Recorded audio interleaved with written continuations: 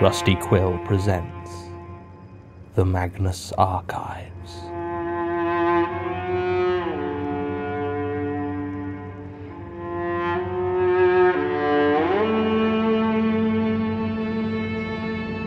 Episode 19, Confession.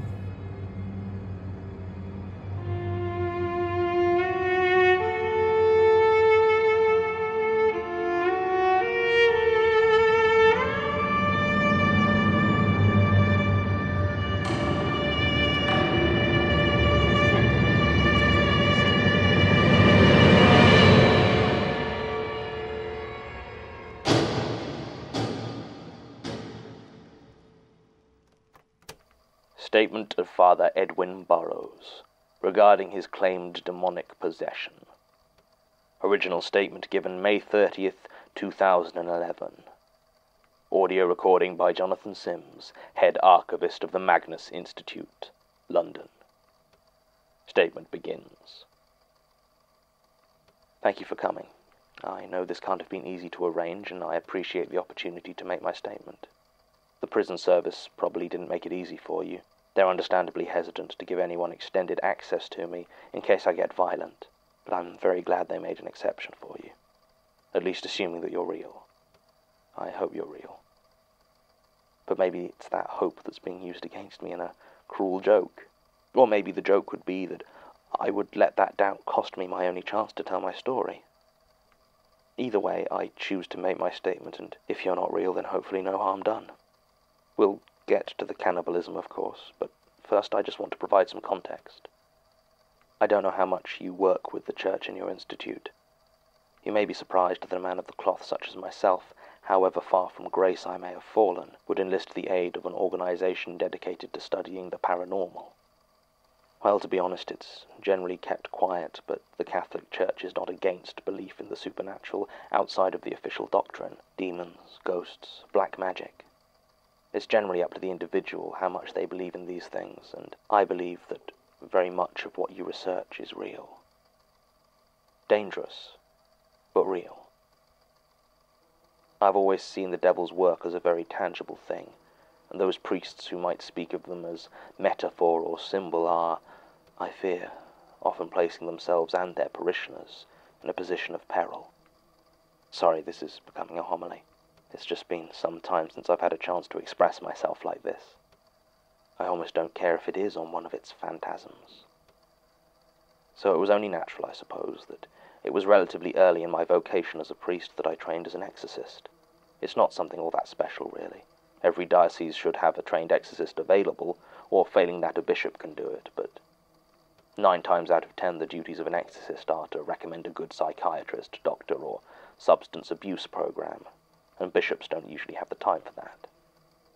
I was an exorcist for the Diocese of Oxford when all this happened.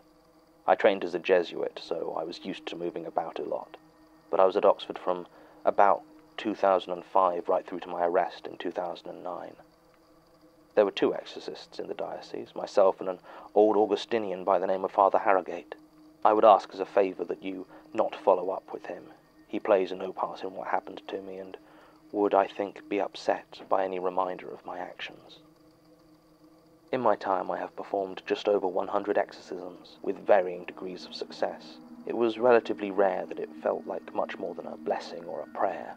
It still helped in most cases, but as one of the most common types of possession is not the exorcist style of speaking in a demonic tongue and floating off the bed, but rather that of an unnatural depression, it was often hard to be sure. It is difficult to say how many were devout believers who came to us with a very natural depression and simply preferred to look to the church than to counselling or medicine. Even those were helped to some degree, I believe, even if only as a placebo. On a few occasions, though, I did encounter things that served to firm up my belief in the devil and my faith in I'm sorry. It won't let me say the words. It won't let me pray either, but I hope I will not be judged too harshly for it on the final day. As I was saying, there were times when I felt things pushing back, I was once cursed at in Sumerian by a young man who was utterly illiterate, and had the names of my childhood pets thrown at me by an old Jamaican man. I will admit that there were times that I have been very afraid of what I was trying to remove. But I always had faith in I always had faith. None of it prepared me for what happened on Bullingdon Road, though. That was something else entirely. I was doing some work at the Catholic chaplaincy in St. Algates, generally trying to help the spiritual well-being of the students who came to us, when Father Singh, one of the other priests working there, came to me. He said he had a student from St. Hugh's asking after an exorcism, and wanted to refer her to me. I told him of course, and he set up a meeting between us. The student's name was Bethany O'Connor, and much of what she told me was under the seal of confession, something I will not break even now. So suffice it to say she believed that she was no longer in control of her own mind.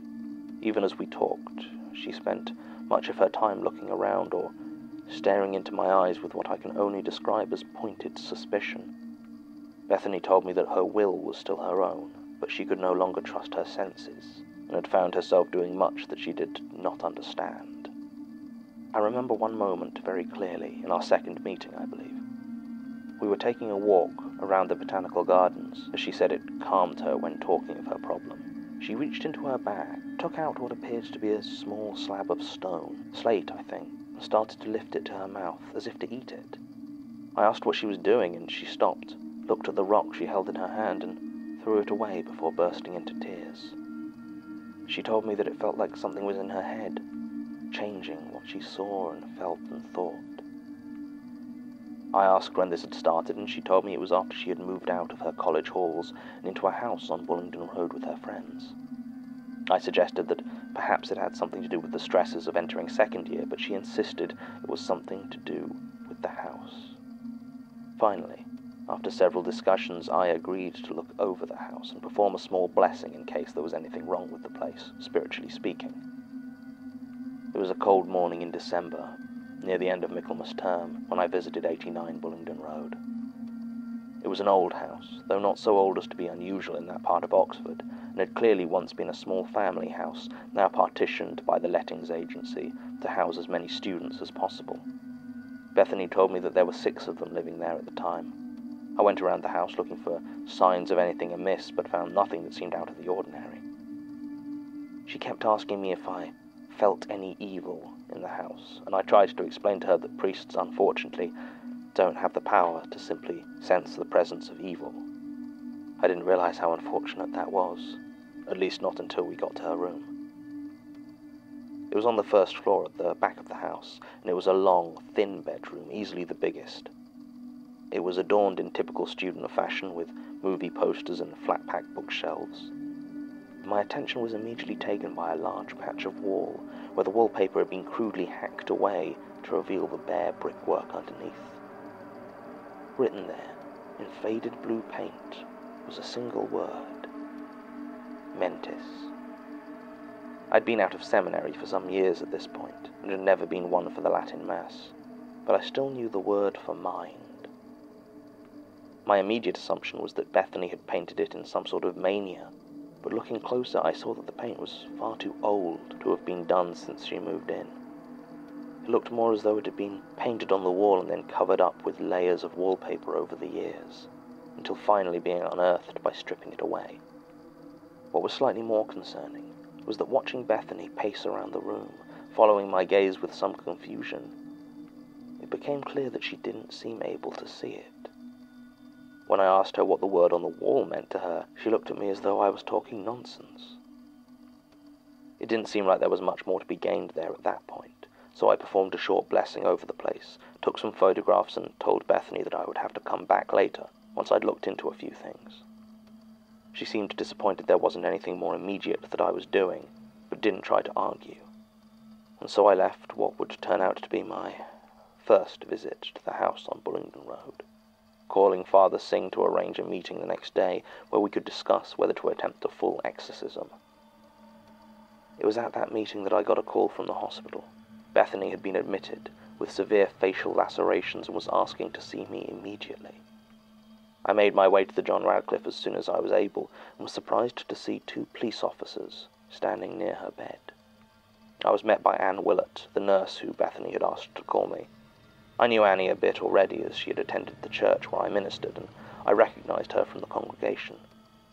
She explained to me that Bethany had apparently attempted to attack one of her housemates with a kitchen knife, and in the ensuing struggle had ended up falling headfirst into a full-length mirror, cutting herself very badly.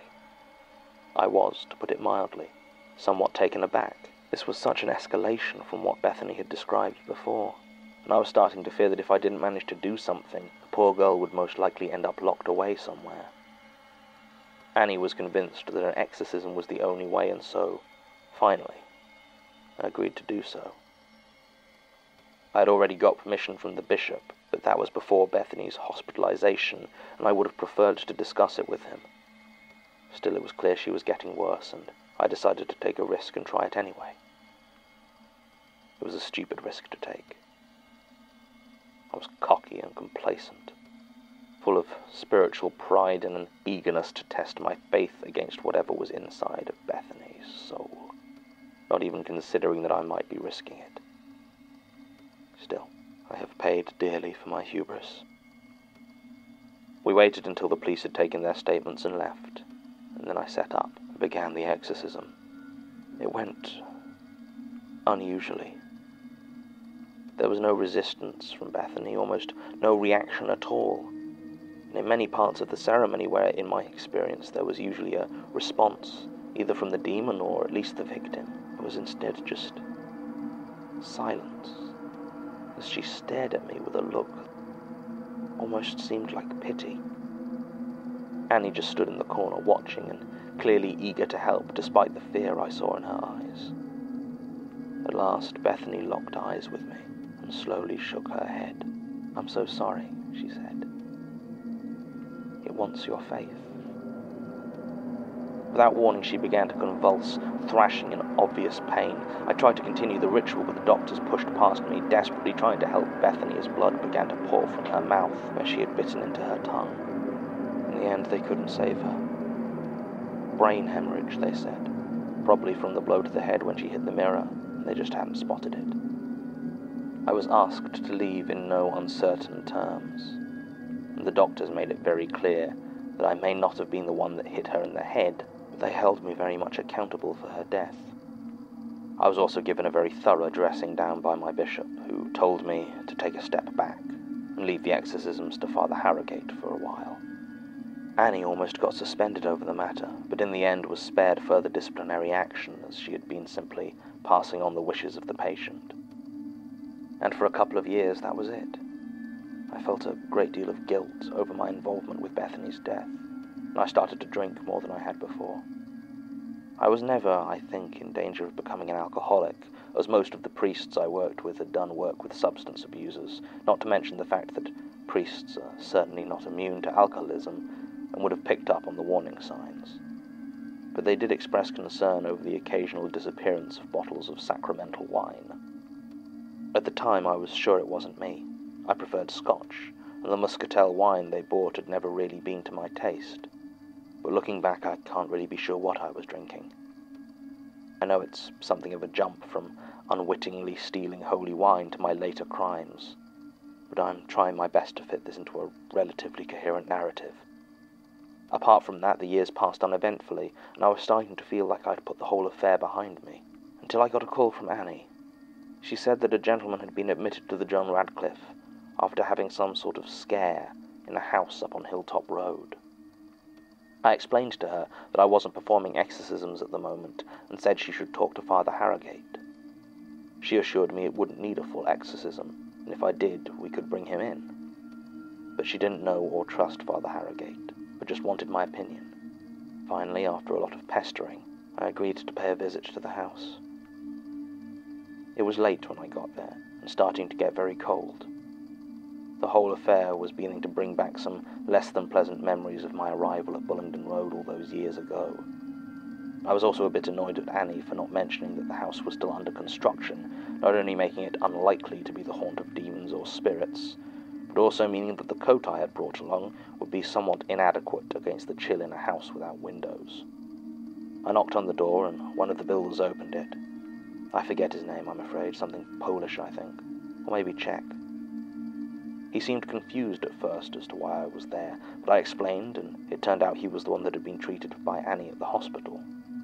She had not mentioned the builder's possible schizophrenia to me, and I began to fear that this may be a waste of time. Still, I had a look around and asked the builder questions about the place. He certainly did have an interesting story, but I was unsure of how much of it I believed. Eventually, I decided that I had seen enough and that there didn't seem to be any malicious presence here. The builder was looking at me in such a way as to make me hesitant to tell him that, so I decided I would at least give the place a quick prayer or blessing. I asked him to wait outside, though. Something in his manner was a bit off-putting, and I felt uncomfortable with him watching me like a hawk, as though I was about to vanish at any moment. He headed into the back garden, and I was alone in the house. I moved into the hallway and began to pray, praying for protection and sprinkling holy water around from a flask I carry on me in these situations. As I spoke the words, I felt something alarming. I was starting to grow very hot, as though the room was heating up very rapidly.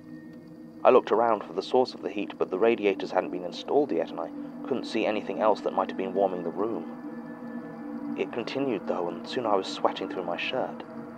I began to cough, and I could smell smoke, even though I couldn't see any, or any fire for that matter. I fell to one knee and choked back a scream as I felt my skin began to crackle and burn. I began to pray again for protection, not for the place this time, but for me.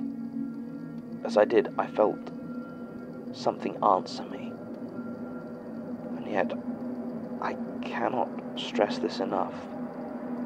What answered was not God. It wasn't him. Something else answered my call for protection. I felt my lips move. They made no sound that I could hear, but I felt them form every syllable. I am not for you. I am marked. The heat slowed in its increase, but it did not stop. My mouth continued to speak for me when I heard the sound of a car engine outside and a great crash. Instantly the feeling was gone, as though it were never there, and looking out I saw the builder had managed to uproot a tree from the back garden. I sat there for a while, catching my breath. When he came back inside, I told him I had completed the prayers, and excused myself quickly. It was the first time I had experienced. Statement ends. Unfortunately, this statement as it stands is incomplete and stops at this point. It does not appear to be the actual end of the document, so I have hopes that the rest is simply misfiled somewhere else in the archives. If this is the case, I will record and add that part when it is found, either by myself or, given the scale of the archive's mismanagement, by my successor when I pass away from old age. With this in mind, all but the most preliminary of investigations into this statement are being put on hold until the rest is found. Most of the details do appear to be correct and match the statement given by Mr. Ivo Lensic in 2007.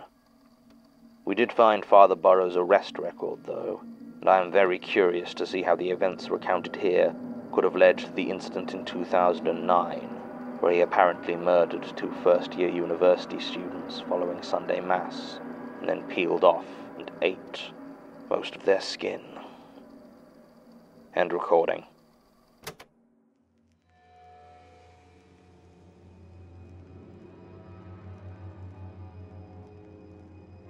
The Magnus Archives is a podcast distributed by rustyquill.com and licensed under a Creative Commons Attribution Non-Commercial Share-alike International License.